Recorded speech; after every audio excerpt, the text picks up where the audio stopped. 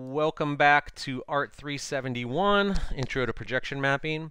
Today's lesson is going to be focused on how to integrate Millumin and After Effects. In our last lesson, I went over how to use Siphon to be able to integrate other programs like Touch Designer, processing, things like that. Well, in today's lesson, I wanted to show you a cool feature that's built into Millumin now. It used to be that you had to download a plugin. Now there's a built-in plugin. So if you actually are in Millumin and you go up to Preferences and Add-ons, you'll see here it is, Plugin for After Effects. So this is Particles, After Effects. These are for working with Kinect sensors like Microsoft Kinect. There's a gamepad interaction you can do. There's one for Cinema 4D, a great 3D platform, and one for Unity. All you have to do is turn that on, restart Millumin, and then restart After Effects. And if you load something up in After Effects, you'll see up here under your Inputs panel, if I open that up, you'll see there's an After Effects icon. And that's what I've done here. This is actually an After Effects project that I have brought in. You see down here there's the AE logo.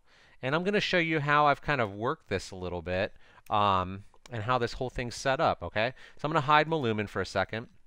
So when you go to open up After Effects, I have created basically a really fun 3D looking cube, right? So these aren't actually 3D. These are just shape layers that I've created. And the way I created those was I went to File and New and Shape Layer. And I'm not going to go through the whole process, but I did a blank shape layer with a pen tool. And I just kind of drew this in, right?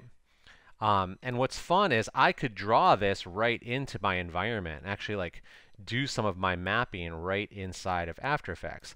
Because you'll see now that I have this going, if I pull up both at the same time, let me move my After Effects over so you can see both on the same screen.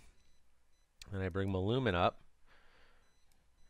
And I actually come back to it here for a second. We should see an updated timeline here. Let's see what's going on here.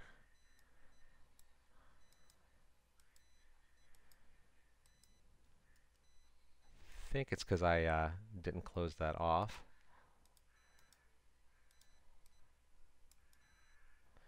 That one's working. Oh, you know why? It's because I have actually mapped out my area. So I would have to create, I've already mapped this guy. So you know what? We're going to start from scratch.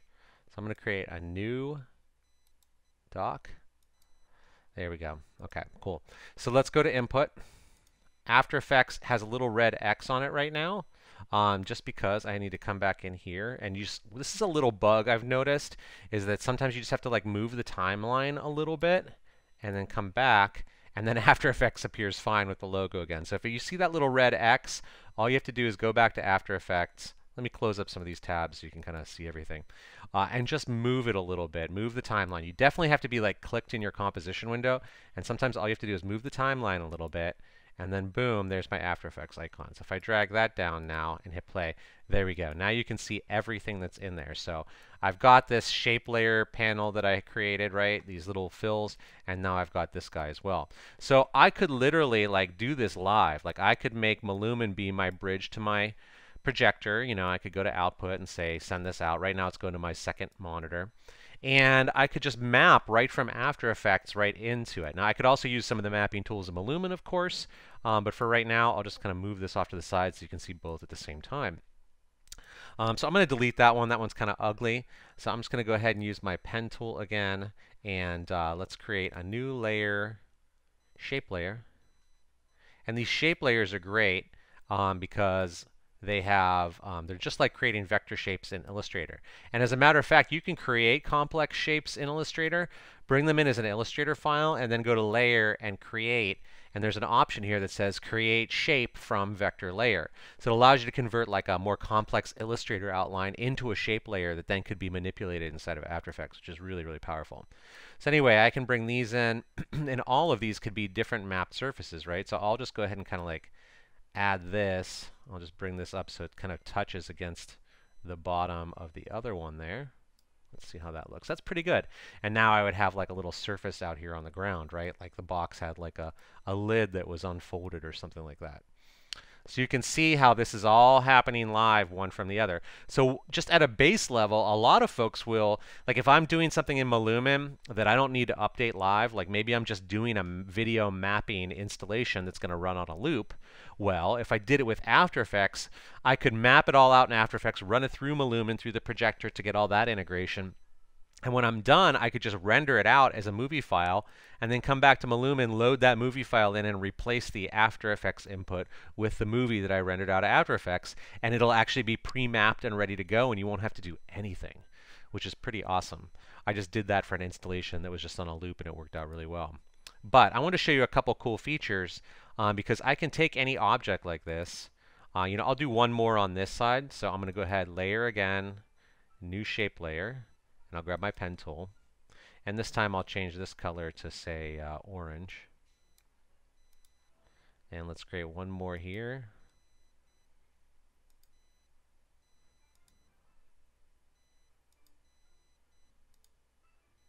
There we go. And you can always pull these up to kind of adjust their 3D sense of 3D. You can also, inside these shape layers, what's really cool is if you unfold the contents and the shape, you'll see there's a path in here. So there's like the main shape, which is like for scaling, and then if you unfold it, then there's the actual path in there. And the same thing is like if I brought something in from Illustrator, you just need to unfold it, and then you'll see multiple paths inside depending on how complex your file is, right? So it's really cool that you can do that, and then you can adjust all this on the fly. That's looking pretty good. It looks like the same 3D plane as maybe the green one's on. All right, so now I have all these surfaces. These are obviously different surfaces for each one here, right? Now something I can do, well, I'll come back to it in a minute. We'll take a look at it. These guys all have this little 3D axis on it because you can choose a layer that's 2D and then go to layer and say create a 3D layer. And then it'll actually be treated as a 3D object inside of After Effects, which we'll come back to in a minute. So I'll go ahead and turn those all into 3D layers, and you'll understand in just a minute. So now I'm going to go over to Millumin. Now this is all on one layer, right? That's the challenge. Like, okay, so I could do the mapping inside of After Effects since it's pipelined through Millumin, and that'd be fine. Or I could just have these shapes and then still take advantage of some of the mapping tools. And one way to do that from a single layer is to kind of slice it up using a tool called the Slice Editor. So over here on the right in the mapping column, if I take this layer and I click on Slice Editor, I get this new window, right? And it just kind of, I can make this bigger if I want to, and I can, zoom in on it just to make it a little easier to work with. But this allows me to slice one layer into multiple kind of map slices, if that makes sense. So I can draw out a square or a triangle, but I often use just this freeform one. And now I can control my slices, and I can say, I want to make a slice for each of these different kind of three-dimensional surfaces in my layer that I brought in from After Effects. So there's one. So there's a slice, right? I'm going to bring that in just a little bit tighter. There we go.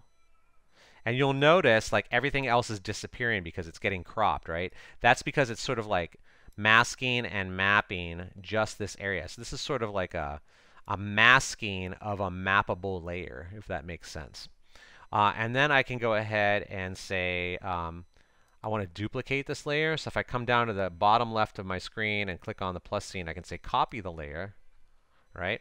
And that just copied it, and now I can keep slicing. I can say, well, I don't want that one. I want the rhombus here since it's got that direction. And if I hold down Shift, it'll snap these points to where my other points were so that I get it. It's a really nice feature in Millumin. When you have overlapping points, if you hold Shift, it'll make them snap right onto it. So this one, if I hold Shift, will snap onto that one for the red one. All right, that's pretty good. Now you'll see in my main window there I have red and green because I've done both of those. Let's do blue next. So again, I'll duplicate the layer, hit copy layer, and go to the freeform mapping, and we'll do the blue one. If I hold Shift, it snaps to the red's corner. That goes to the red corner. And then I'll do this one kind of freestyle. And this one as well. Cool. So now I have my cube. And then I'll do two more. So another copy layer. And hold down Shift to snap that one. Get that.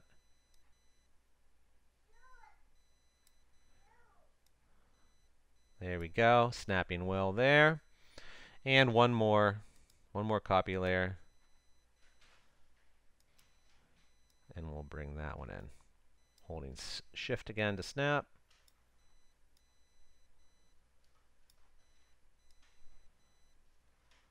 All right, cool. So now I have all of those, and you'll see all my surfaces, which is really cool. And then I can close the slice editor, and now each of these, whoops, I bumped that a little bit. Now each of these can be mapped further, right? Just using the standard mapping tool. So then I could move these guys around if I need to in my projection. So it gives me all that power. It's one layer that's been copied multiple times, but allows me to kind of be able to control these and map these in an interesting way. And then I can go back to my After Effects and use all the powerful things that After Effects has. So one thing that's really cool that I wanted to show you from an earlier Millumin tutorial on this, I wanted to redo this because the other Millumin tutorial that's up on their website is a little outdated.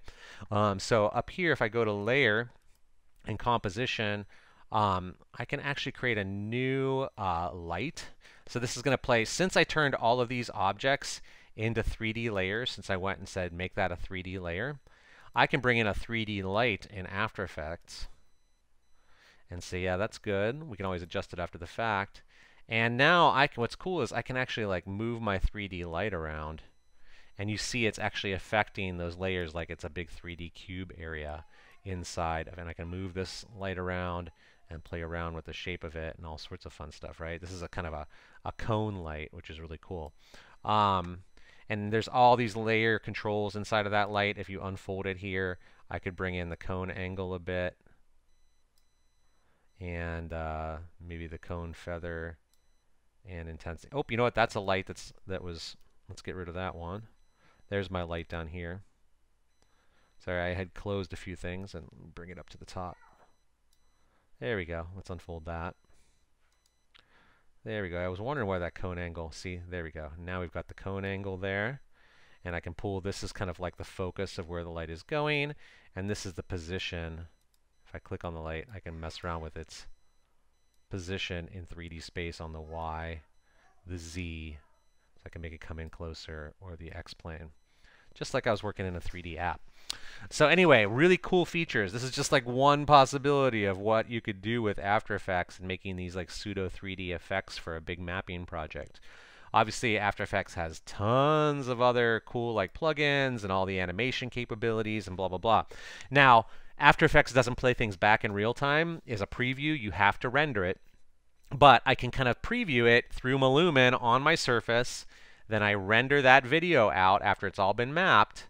And then, like I said, I just come back to Millumin and I replace this little AE icon with my rendered movie, and boom, everything fits. So it's a really cool way to kind of plan out a really complex animation. Like I said, I just did a mapping project that had 2 projectors, and it probably had 8 different little windows of video, and each of those windows had 4 or 5 HD, sometimes 4K video sources all layered on top of each other, and it was just too much for Millumin to handle in real time. So by doing it in After Effects and running it on a loop through Millumin, I kind of had the best of both worlds.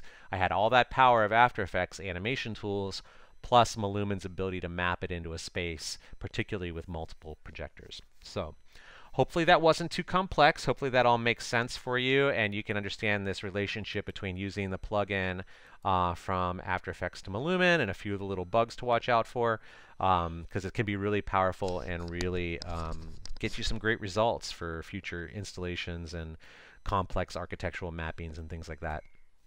All right, that's it for today. Let me know if you have any questions, and thanks for tuning in.